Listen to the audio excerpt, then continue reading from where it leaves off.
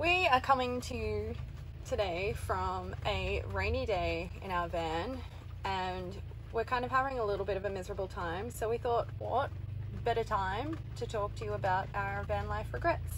And they start with number one regret is the Maxxair fans. Yep. So we've had issues with these from day one, and the more we use them, the more things we find that we hate about them. It was probably our mistake by not buying the one with the rain hood on them. The ones you can buy with the rain hood, you can basically use them open in the rain, and they have a fly screen on the outside of them, which our ones are just the ones that have the sort of flat cap on top. And I think the reason we went for those is because in the Delica we had a fan and it was same design, but when that lid was closed, they had a system where the air could still get in. So it formed a seal against the rain, but the air could still flow up inside the lid, and you could still have full flow even with the lid closed. That was the Fiamma Turbo vent. Yeah, so I just assumed that the Maxxair fan would be the same because, you know, it's more expensive and everyone raves about them. Yeah.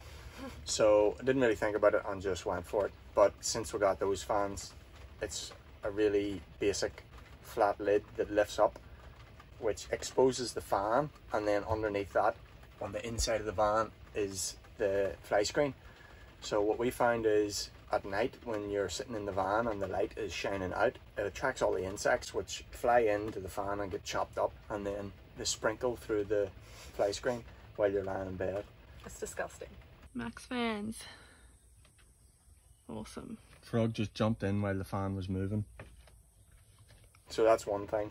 The other thing, today we just left the vents open without the fans running, and they weren't open fully, but they were open maybe halfway, and the rain sensor doesn't activate when the fans aren't blowing. So even though it's open and it's getting wet, the rain sensor doesn't close the lid, and then whenever you try to turn the fan on to like dry the van out, the rain sensor then activates and doesn't let you use the fan. So it's a piece of crap.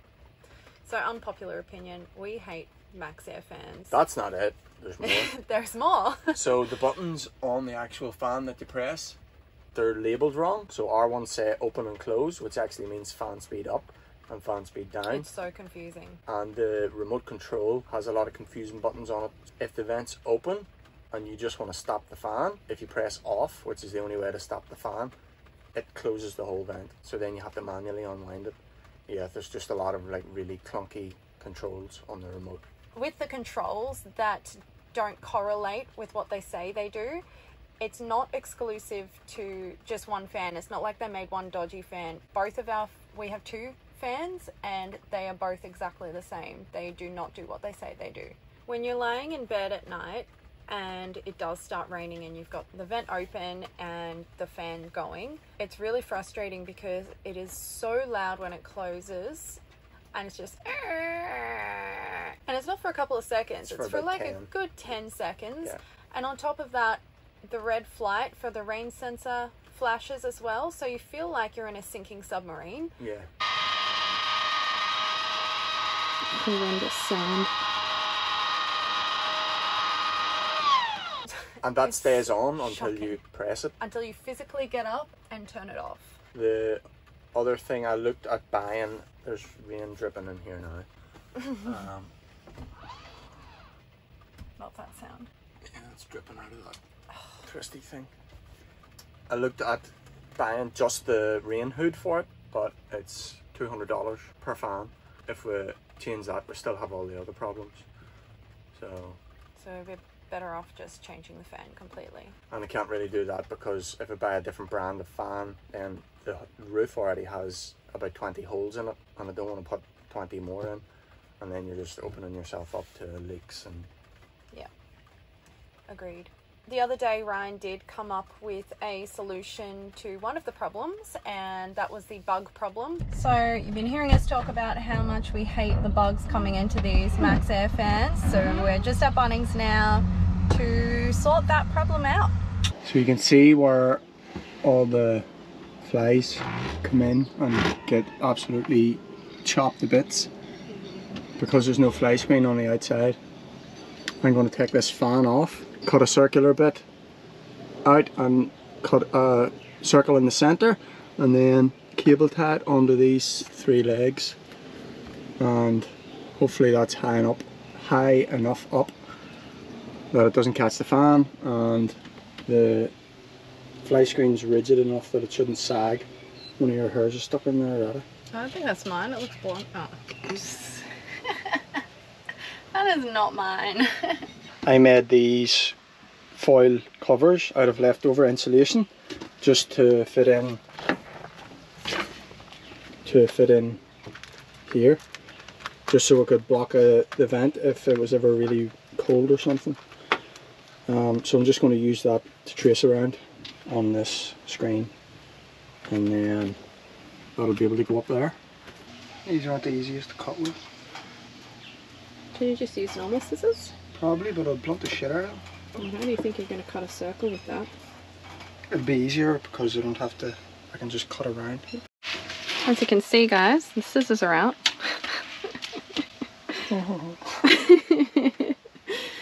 And it looks like it fits well. It's curvy, but... So this white bit is slightly bigger than this, so I'll just cut it out.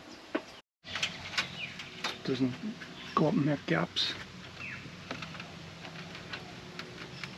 Well, the hole was too small, so I just forced it around, which kind of deformed it a bit, but...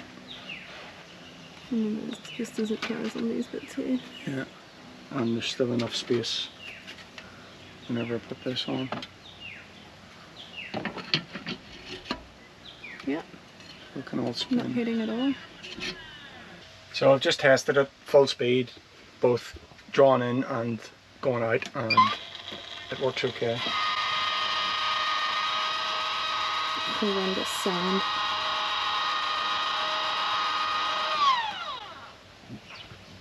Beautiful.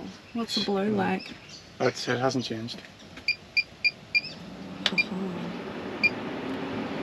Yeah, that's good.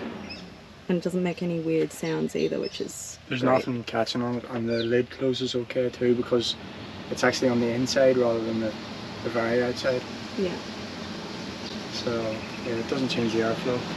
We never had them up full anyway. No. Not a nice. We're not even going to see them on here. There's so many bugs. And you can Absolute see all shit, the isn't it? bugs here. And like Ryan cleans these probably, I'd say like once a fortnight. If you average it out. These are getting properly cleaned every fortnight, and they're just full of bugs all the time. So that'll be a big improvement. It's all we can do other than changing the actual fans, which is pretty costly and time-consuming experiment. Regret number 2 is these light switches. So we have these touchscreen light switches, and I'll take the blame for that. That was my idea. I thought they just looked really sleek and nice, and I wasn't a huge fan of the knob turning ones, and I'm pretty sure we couldn't get them at the time where we were, or in time, because we did build the van in Darwin. It takes such a long time for stuff to be delivered there. So anyway, I ordered these touchscreen light switch panels. They're really sensitive, for one. If you touch it just a little bit too hard, it'll turn the lights on then off again really quickly, and then you just got to get that right amount of pressure to turn them on. The dimmer's great, I will say that, the dimmer's great. If you're trying to turn the lights on in the dark and you don't know where the switch is, there's no actual switch, you can't tell where the on button is on it. All they need to do is put a little raised bit or a dimple where the on off button is. Yep. Because it's a 10 centimeter by 10 centimeter square flat plastic panel, so there's no tactile response at all. It's just smooth, and you just tap tap tap tap tap tap to try and find how to turn the light on. Yeah, so that's a huge regret for me. If I could do it again, I definitely wouldn't put those in. Regret number 3 would be the plywood floor, and this is more a problem with our van rather than just normal vans. Like if you have a van with a decent floor in it, like if you buy a new or nearly new one, you'll probably be fine with 12mm ply, but our van floor was really like damaged, really uneven and battered. If you want to see a video on that, I'll link that, and we explain what happened with the floor there. So I tried packing the floor as much as possible, but just with us walking in and out of it, it has all started to sink.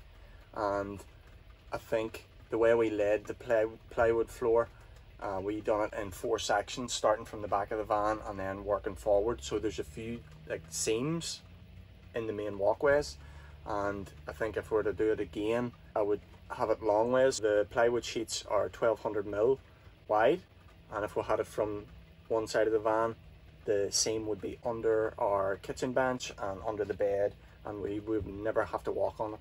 So it would be a full sheet up at the front, yeah, and another full sheet at the back, so there would only be one join, which wouldn't be in a high traffic area. And I would use 18 mil ply just to give it a bit extra strength and rigidity. We used 12 mil at the time because that's all they had available, and they're actually pretty low on 12 mil ply at the time as well. So we used marine ply, but the Bunnings, like I said, we built it in Darwin, and just supplies in Darwin are just so hard to come by. They're really limited. If we had access to the 18 mil, we probably would have done that. Yeah. Our mattress, again, we had a really good mattress in our last van, and we were on the East Coast when we built that, and I had really good contacts there from my old job. We end up having to go with Clark Rubber, and I've always recommended to anyone, do not go to Clark Rubber because they're overpriced, and their high density foam is really not high density. Like, it's pretty average. Again, we didn't really have a choice, but we needed a foam mattress for the design of our bed because we needed it to be light, but I think we would probably fork out the extra to even have something delivered if we could, because the foam mattress that we have is really crap. Like, it's really saggy. We've only used it for a year now, and after about 6 months it just started to feel really, really soft. It has like indents in it and stuff. I'd get a higher density foam and then have like a memory foam on top. That's what I would do. Another regret would be the 3mm MDF paneling that we used. Now, I will say that it's super cheap.